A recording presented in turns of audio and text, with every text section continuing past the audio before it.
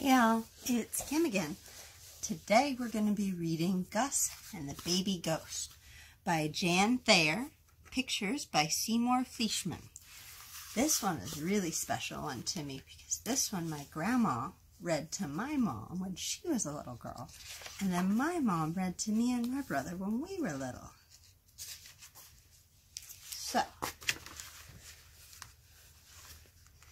Gus the Ghost and Mr. Frizzle ran the historical museum.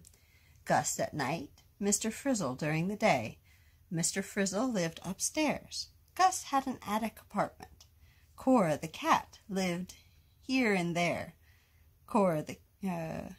And Mouse the mouse had his own private quarters.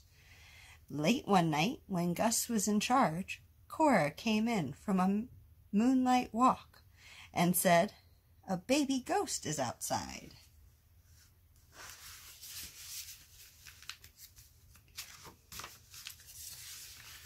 Sure enough, a baby ghost wrapped in a ghostly blanket lay on the step.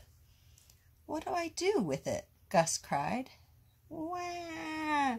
yelled the baby ghost. "Feed," said Cora. "Grown-up ghosts never get hungry, but baby ghosts often do."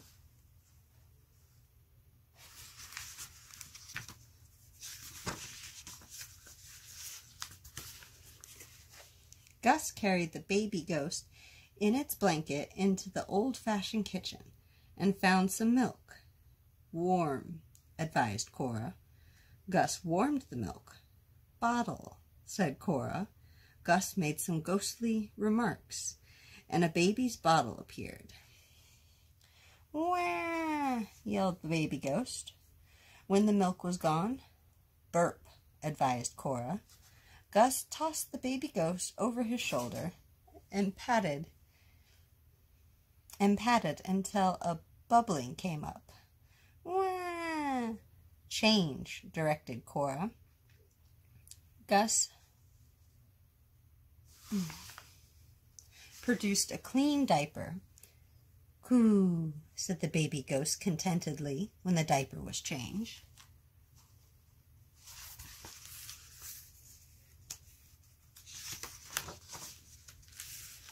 "Sleepy," said Cora. Gus had just laid baby ghost in the antique cradle and covered it with the old paisley shawl when Mr. Frizzle came running downstairs, his bathrobe flying.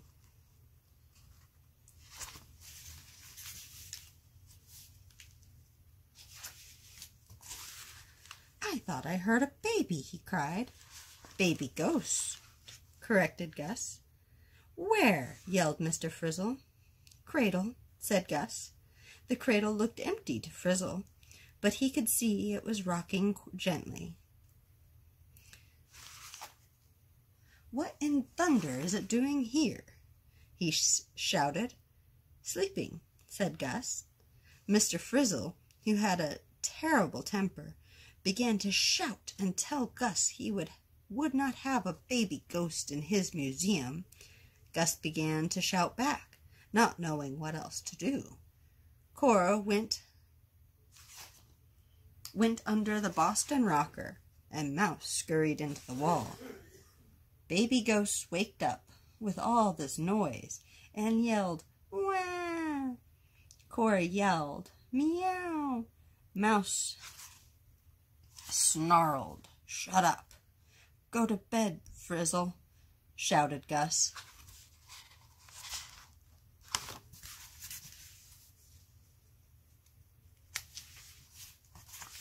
Finally, Mr. Frizzle pounded upstairs. When he had gone, Gus sat down with a sigh of relief in the Boston rocker, and Cora leaped onto his lap.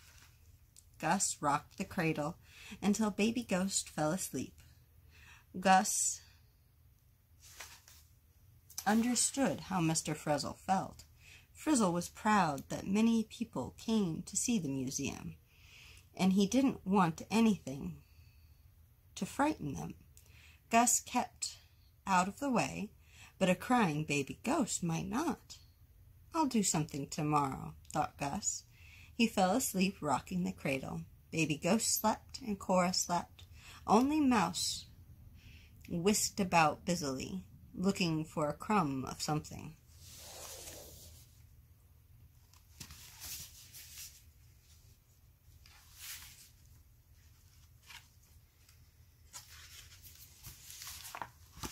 When daylight came, Gus warmed another bottle for Baby Ghost. Bath, advised Cora. Gus got a baby's bathtub and filled it with warm, ghostly water. Baby Ghost was so cute, splashing happily and gurgling, that Gus began to feel happy himself. When he had it all dry and smelling of ghostly talcum powder, he decided he would like to keep this little baby ghost. But I can't keep it in my attic apartment, he told himself. It has to sleep in the cradle. Besides, my ghostly bones are too old to run upstairs with bottles. He carried Baby Ghost back to the old cradle. "Wah!" cried Baby Ghost, who was hungry again. Down came Frizzle, filled with fury. "It's still here?" he cried. "Shh!" said Gus. "Call the police!" shouted Mr. Frizzle. "Very funny," said Gus. "Wah!" yelled Baby Ghost.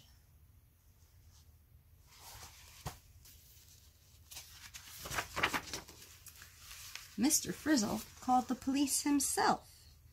"There's a baby ghost at the Historical Museum. Come and get it." "Beg pardon?" said the police. "I want to get rid of a baby ghost," shouted Mr. Frizzle. 2 policemen came. "What seems to be the problem?" they said. "We've got a baby ghost," said Mr. Frizzle. "Are you feeling all right, Mr. Frizzle?" asked the police. "I feel fine," shouted Frizzle. "Show us this baby ghost," said the policeman politely.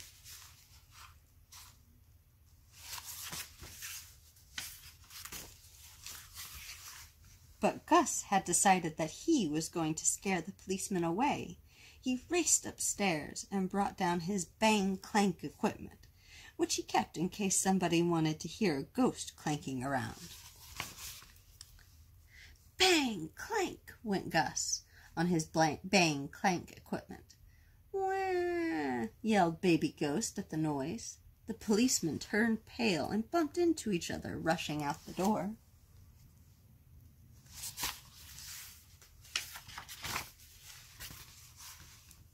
Just then, an early visitor arrived.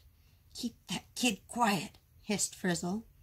Gus snatched Baby Ghost from the cradle and gave it a bottle. He sang a ghostly lullaby until it went back to sleep.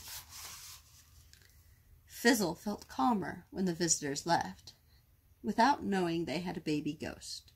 He said in a reasonable voice, "Now, Gus, you know you've got to get rid of it." "If I keep it quiet," Gus thought craftily, "Fizzle never will know if it's here." "Leave it to me, Fizzle," he said, and Mr. Fizzle went off, reassured. Then Gus got a book on the care and feeding of baby ghosts.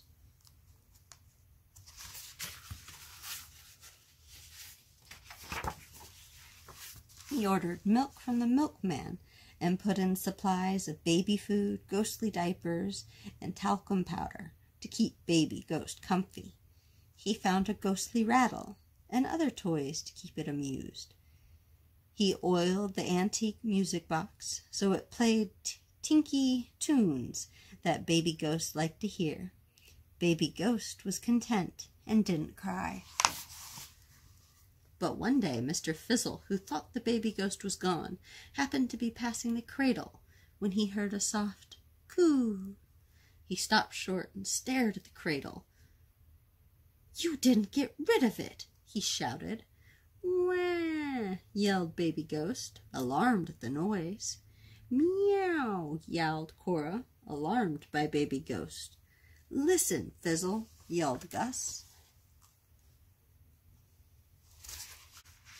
Then he lowered his voice. "If you would control your temper, everything would be fine. Finally, Mr. Frizzle sat down in the Boston rocker, not knowing what else to do. He lowered his voice, too, and said, "Harumph!" He stared at the cradle, which still looked empty to him. "Do you swear it won't cry and ruin business?" he demanded. "If you don't come roaring around," retorted Gus. "Harumph!" said Mr. Frizzle. Then Gus put up a large sign, "Quiet, please," to remind Mr. Frizzle. Mr. Frizzle began to talk to visitors in hushed tones. He stopped shouting at Gus. He didn't even say "harumph" because he didn't want to make Baby Ghost cry and alarm the people. But Gus saw him glance at the cradle sometimes, and he knew Mr. Frizzle was nervous.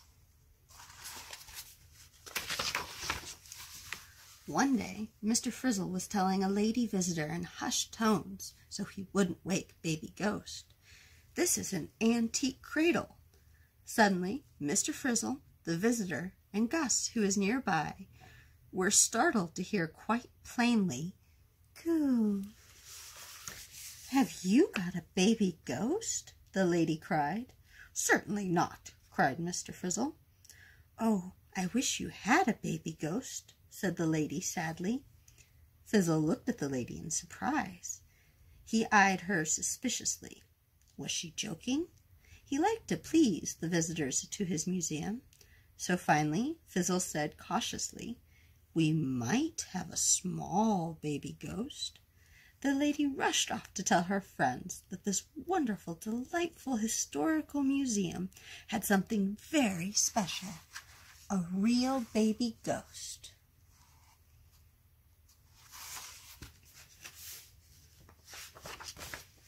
Soon, crowds of people came, tiptoed in, and stood around, waiting to hear the baby ghost in the antique cradle under the old paisley shawl say "coo."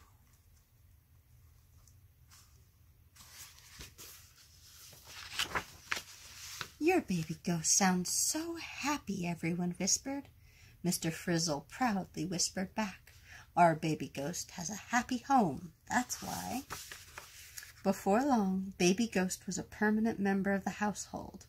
Sometimes, when the museum closed after a busy day, Mr. Frizzle sat down in the Boston rocker. In a rare good humor, Cora leaped into his lap. Mouse kept as quiet as a mouse. Mr. Frizzle rocked the cradle.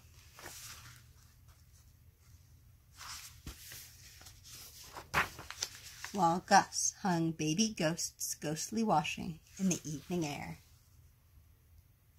The end. I hope you all enjoyed this book as much as I did when my mom read it to me, and my mom did when her mom read it to her. Have a great day.